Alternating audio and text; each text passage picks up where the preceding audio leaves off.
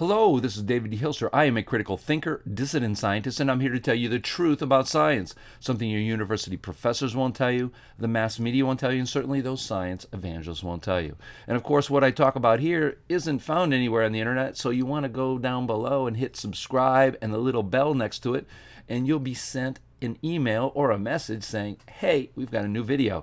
And we talk about all kinds of things, including things that are in the news. And of course, here's something that's in the news. A new form of light could power next-gen quantum computers. Now, I am a critical thinker. I've been around them for over 20 years, well over 20 years, and have talked and discussed and seen papers and read books about how mainstream science is really screwed up.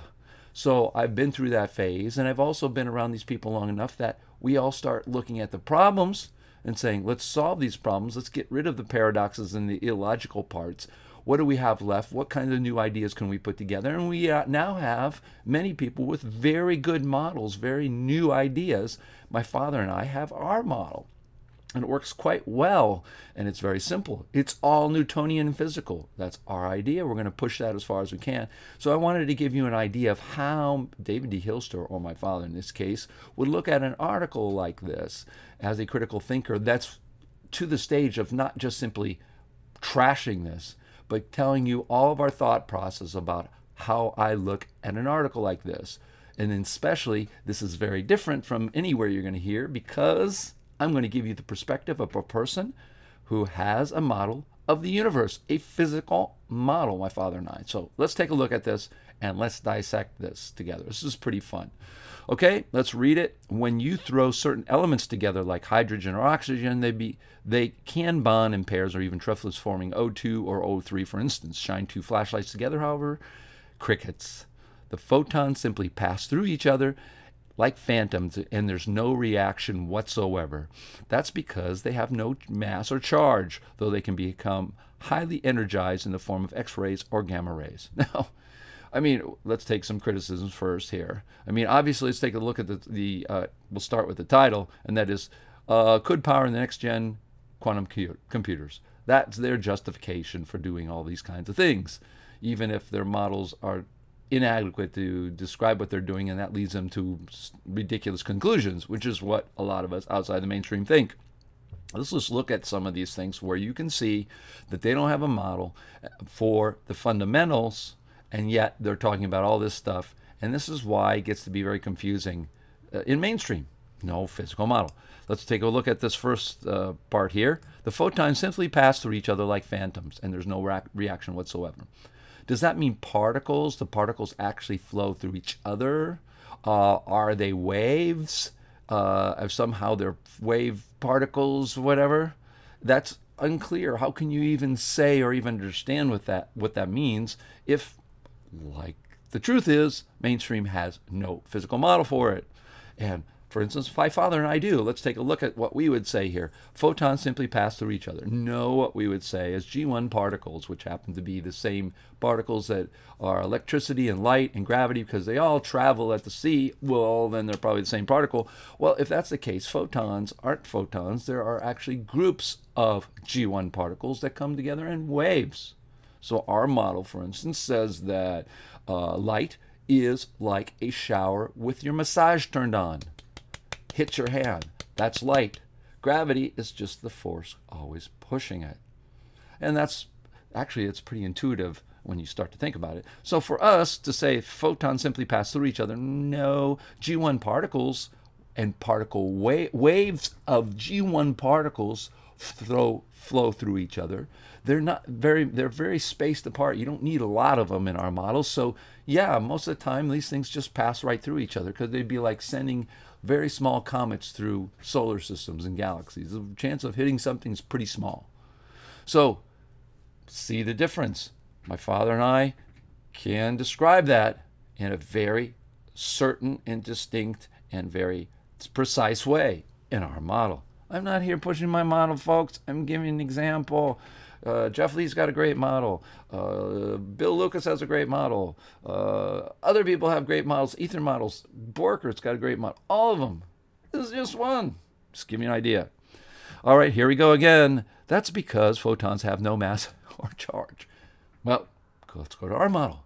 There's no such thing as anything in the world that doesn't have mass. And charge is something we put pluses and minuses on, and they have magical attractions.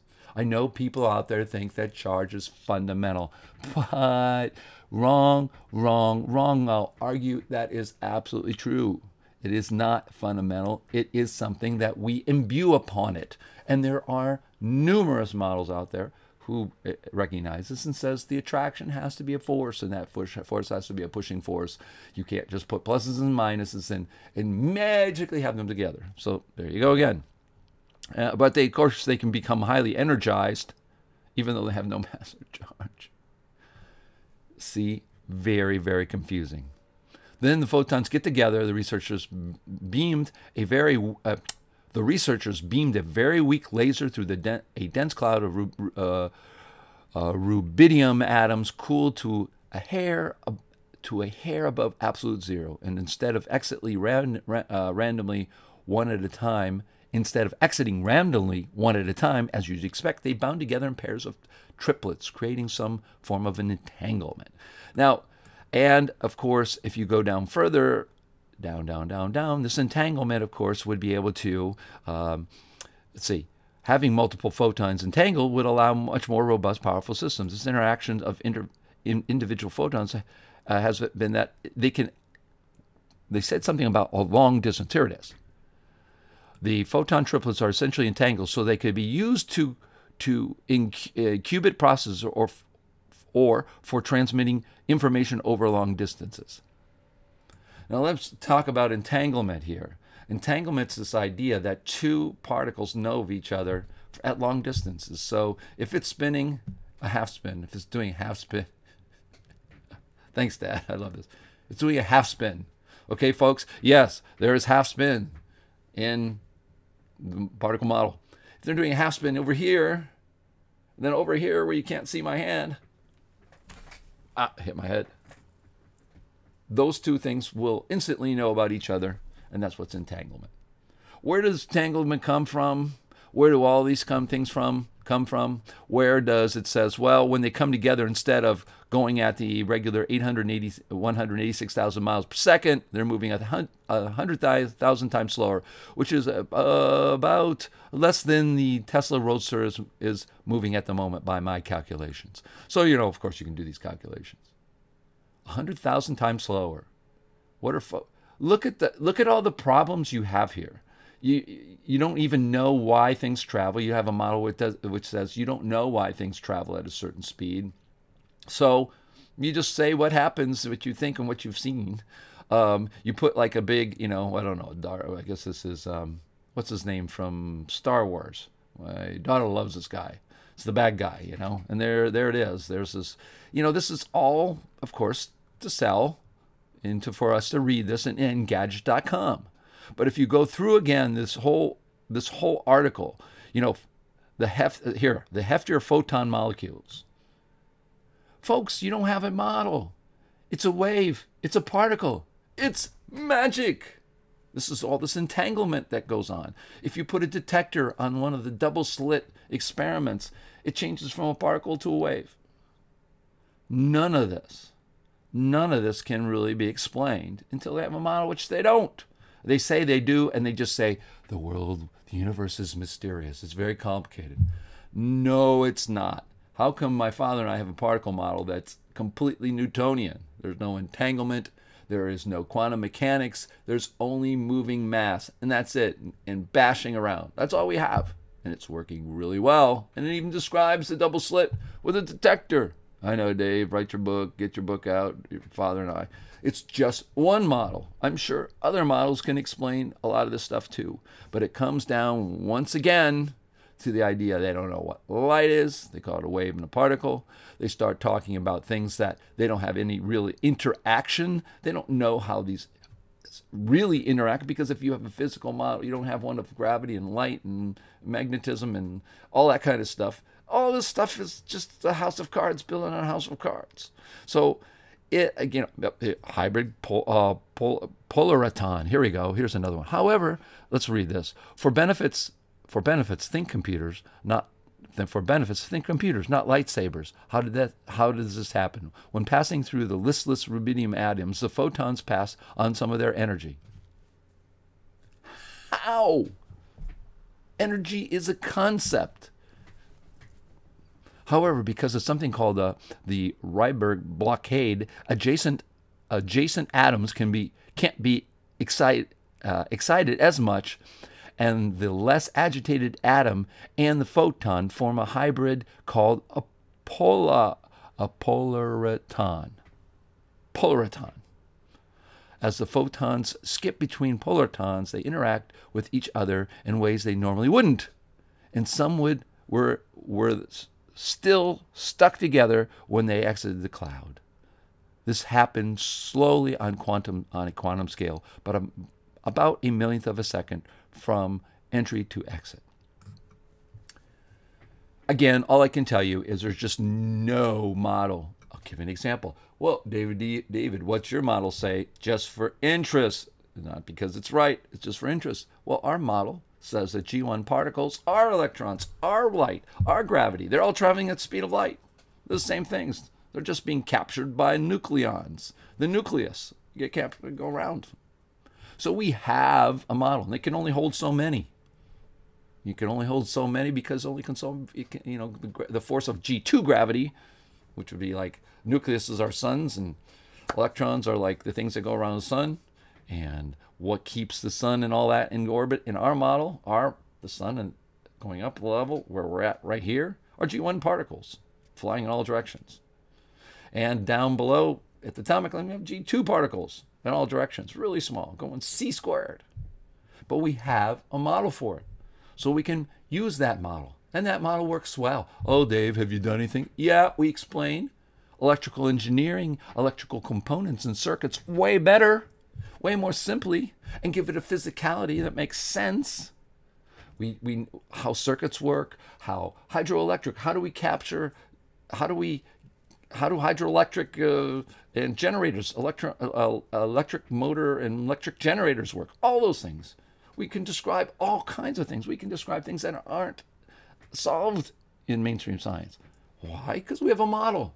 Is it right or wrong? Doesn't matter. That's what we are doing now. That's what the solutions are today.